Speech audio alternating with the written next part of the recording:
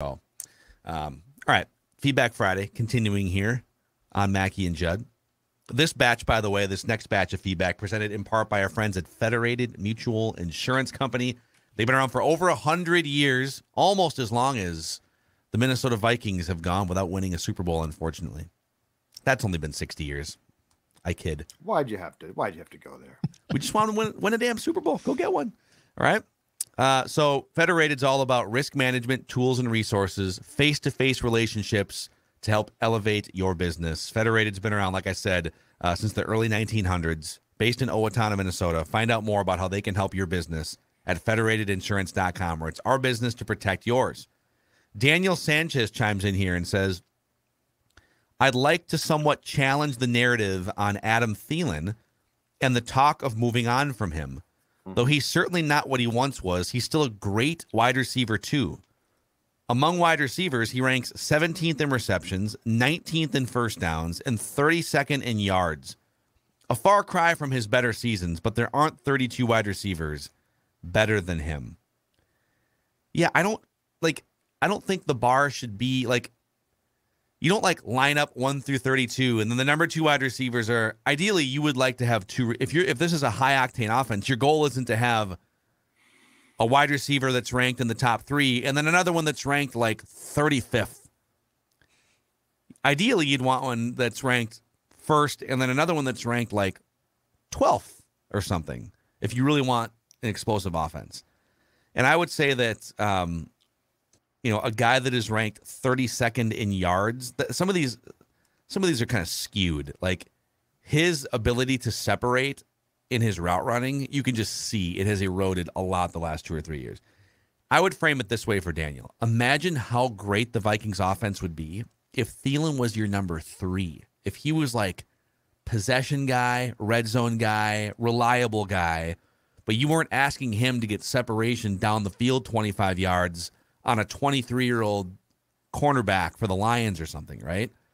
So how much better would he be too if there was a receiver that was sort of above him on the pec? He'd probably have 3 more years left on his career at a reasonable price if he could negotiate that.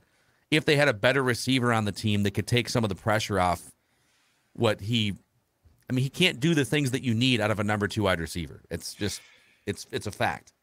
I love stats. I love stats in all sports, but I also hate them. And it's because of things like this. Thielen is, yes, and I continue to say this, he has great hands. He will probably have great hands to catch footballs until the day he passes, because he has a God-given ability to catch the ball.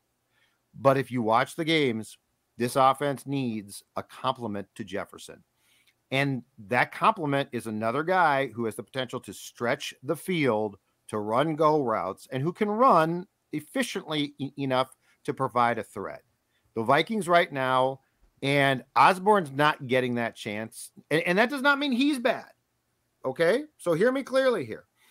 That does not mean he's bad. But the eye test says that the Vikings, to have the offense that they probably want, need a guy.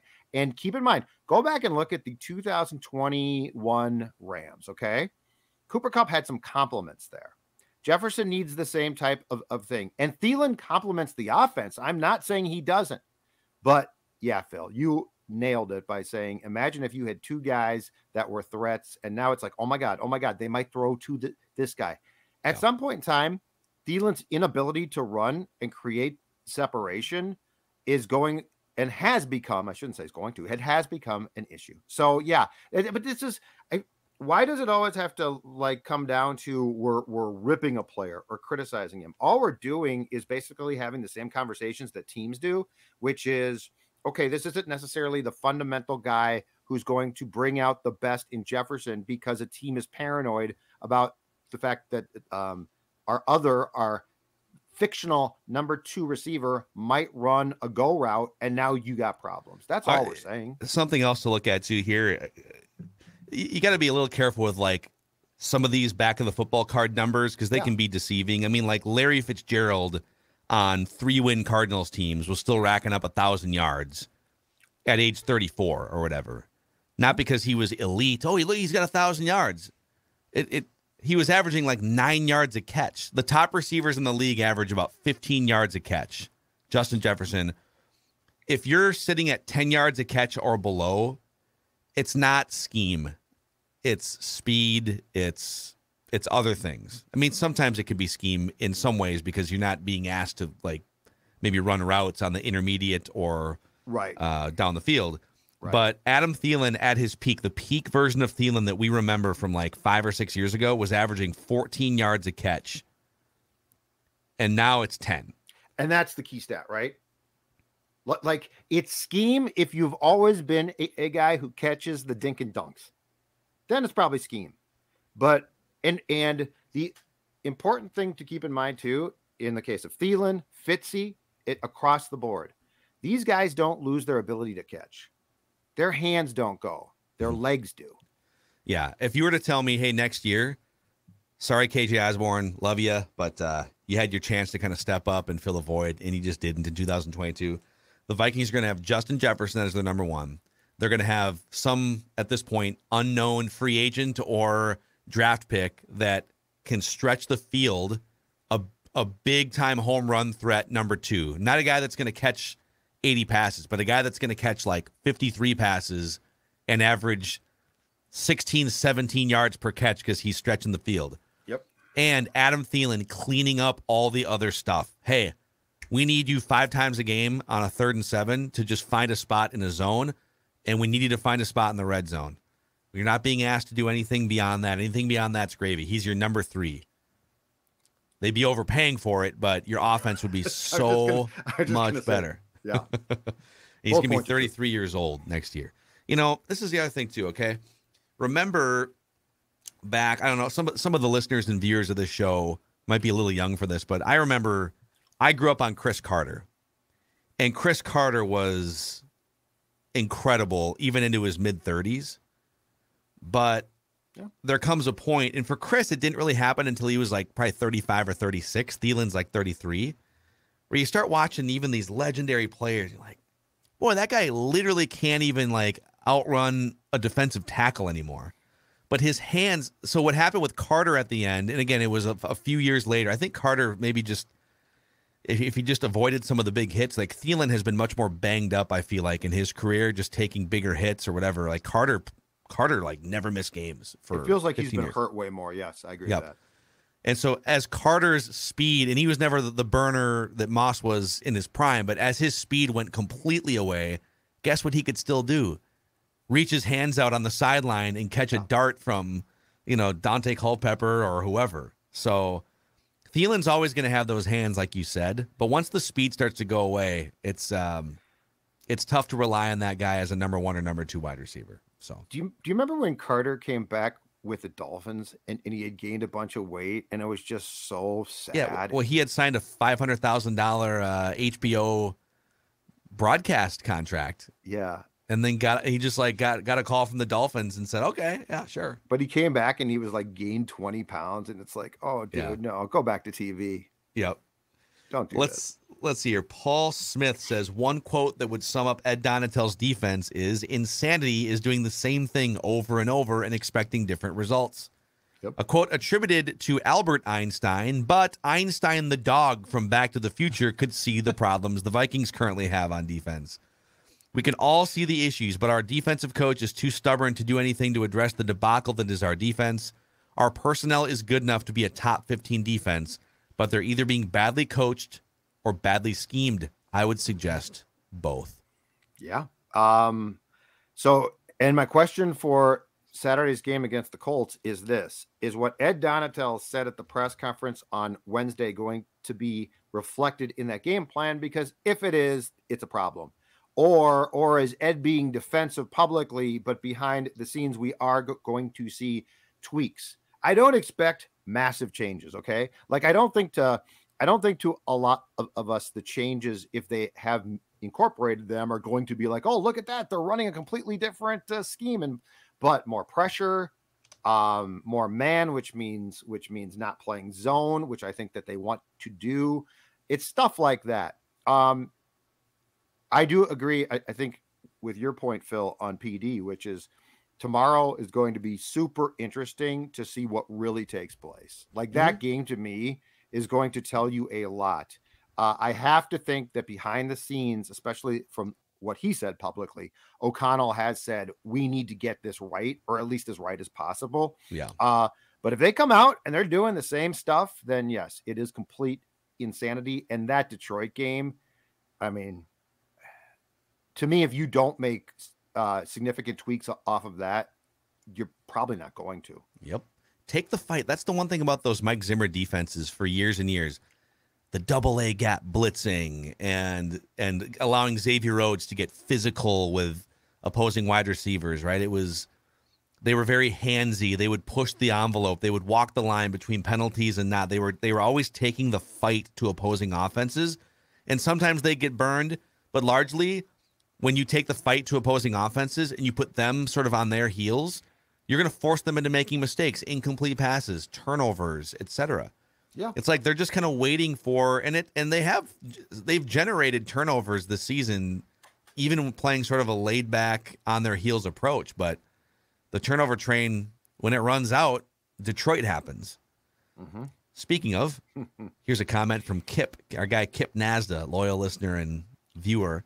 Phil, I listened to the show on Monday, and while I agree that the Vikings defense is a disaster, your take that the Lions are better than the Vikings is absurd.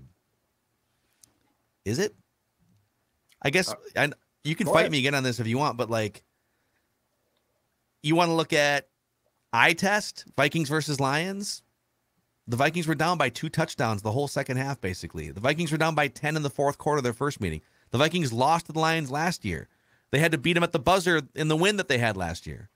So I guess I don't know how you can watch the Vikings and Lions play each other the last 2 seasons and specifically this season and specifically last week and say it's absurd to say that the Lions are better than the Vikings. They are. I know the Lions have lost more games, but if you look at the last 2 months especially, just look at a snapshot of the last 2 months. I think the Lions have more wins than the Vikings do over the last 2 months. And if you want to look at some of the advanced, like Football Outsiders DVOA, which does basically it ranks teams based on their process. How good are they as you dig away? How good are they situationally? How good are they at moving the ball forward, etc., preventing the other team from moving? The Lions are the 11th ranked team in the NFL, according to Football Outsiders DVOA. The Vikings are actually, let me scroll down here, 21st. Because they've just been so bad defensively and they've played so many close games and they keep, finding ways to pull out the end. So I'm just saying, like, you can disagree, but to say it's absurd after watching what happened last week, I don't know. I mean, I know you disagree with me, Judd, so I'll give you the last point on this. I wouldn't say absurd. I guess I don't know. I guess I need to see more body of work from both teams to see how this plays out. I think since the Hawkinson trade, the Lions are now, if I'm not mistaken, something like 5-1 and the Vikings are 4-2. The Lions have been hot and played well, and defensively, yes, both of these teams are messes. Offensively, I like what Goff has done. I like Kirk more than Goff long term. Absurd, no. Do I think that the Vikings would I take the Vikings right now? Yes, I would. The other thing is like the Kirk Goff thing. I know Goff's floor has been lower than Kirk's floor over the last 6. We've seen like a really bad version of Goff, but I would take Kirk over Goff too. But I think, was it Declan or somebody asked, who would you trust more in the playoffs? I said, I have to trust Goff more because I've seen Goff drive a very good car to the Super Bowl. Got him through. Yep. And Kirk has not. So people act like it's like, oh, Goff is garbage. Of course you'd take Kirk. Well, Goff has accomplished more in his career than Kirk has. So you want to credit the circumstances around and blame the circumstances around the other guy? I can hear the Crusaders opening up their Gmails now. It's true. They're drafting their Gmails. True. It's starting like this. Hey, Mackey. Why don't you take your Goff Kirk comparison and shove it where the sun don't shine? Dude, when Goff is given good infrastructure, coaching that he trusts, a scheme and some weapons, which is what we ask for Kirk too, right? He does a pretty damn good job. People, for the first 2 years of him with McVay, people were talking about him as like, whoa, this is one of the next 5 or 6 best quarterbacks in the league once the old guard fades out. And then we all wrote him off after the Rams dumped him for Stafford. And McVay did too. Yep, he did.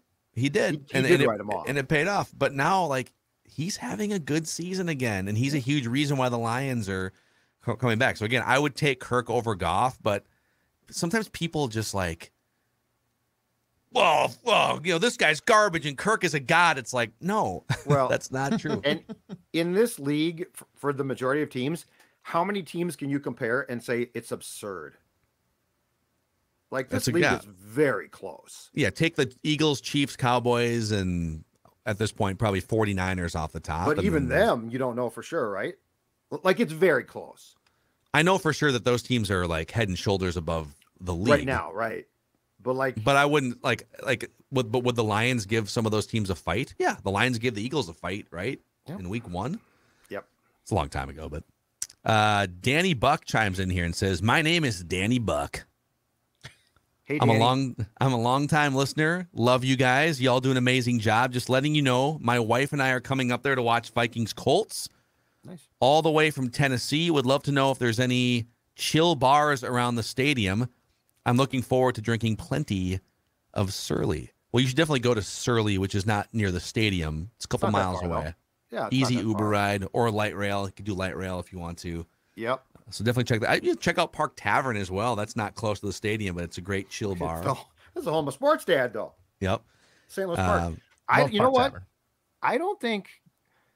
I don't know at this point in time how many bars are near the stadium, because the old Hubert's, which came Eric the Red, has been closed for like a year and a half now. Yeah. I don't think that there's bars in the periphery, but I don't think that there's any like bars right by the stadium. It's basically apartments and condos. Go down a mile. You can go. Red Rabbit's are great. You go down by like the Warehouse District, the North Loop area. Go to like a Red Rabbit for a chill little brunch situation. Charcuterie board. Fantastic. Go get it.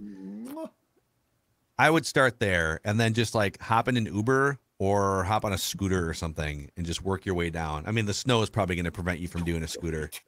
No, this show is not suggesting scooters for anybody. I love scootering. I love scootering personally. We don't know how old Danny Buck is. What do you mean he might be older? He could be old. We don't know. He could be 19 for all we know. You want to read an obit?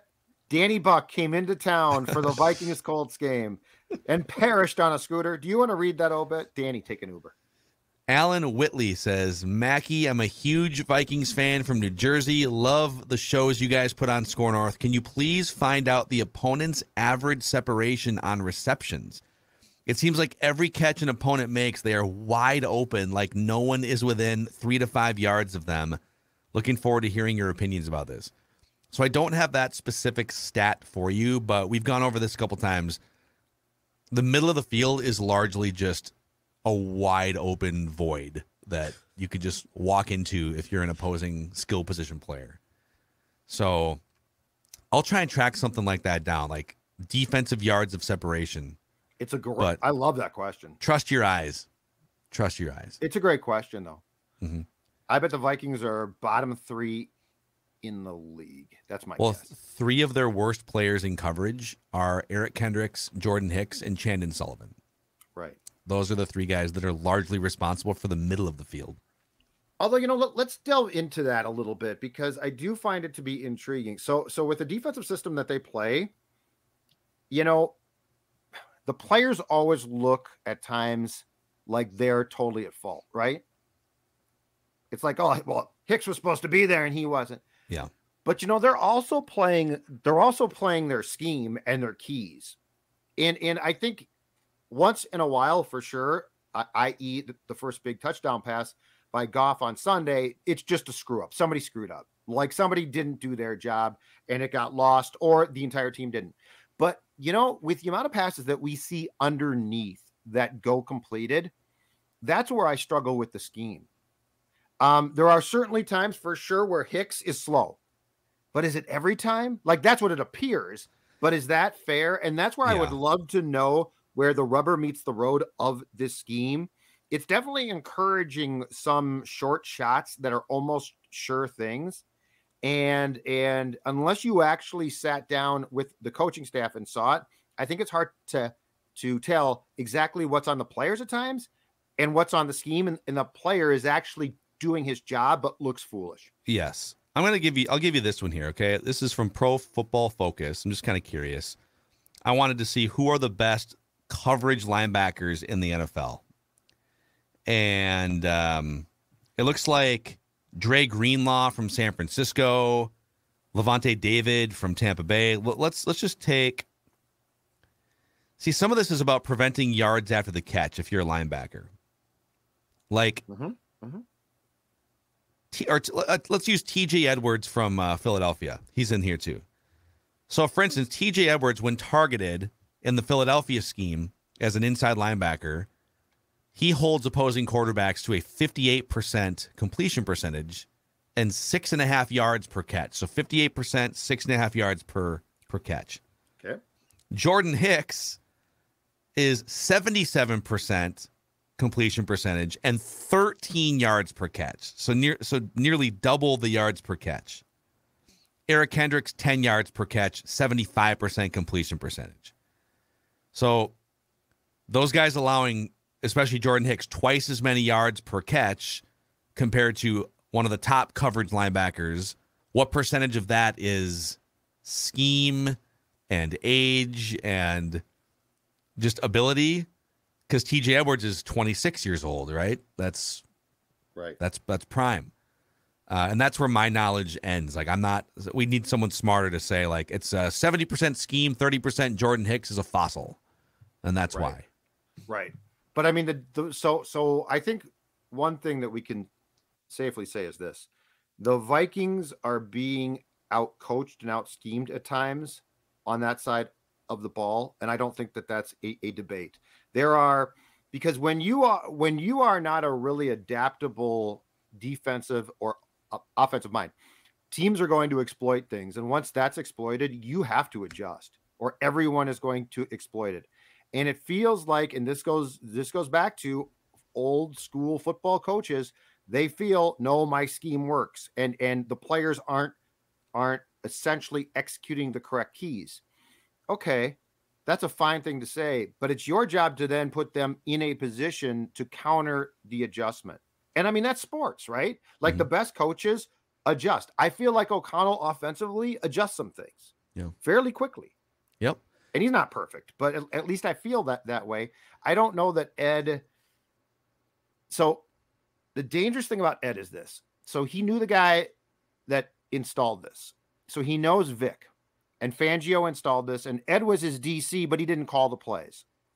So in doing so, Ed knows what he saw worked, right?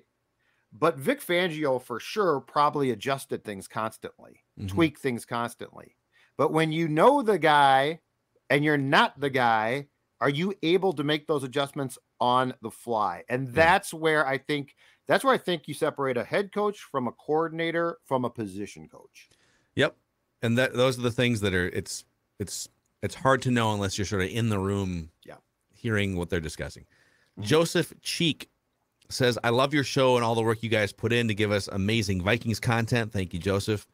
It may be a little far-fetched, but is there a chance the Vikings are staying vanilla in defensive play calling on purpose? Maybe once they figured out that they have the division wrapped up, basically, they want to put as little on film as possible. Knowing that they don't have the strongest defense, they know that surprise is going to be the key when it comes to the playoffs. I don't think it's very likely, but it's one of the things that may make sense in my mind. Is it possible that they have some adjustments that they don't want to show until January? If that was the case, it would be like an adjustment or two, but you wouldn't allow this to continue to happen. They're being embarrassed.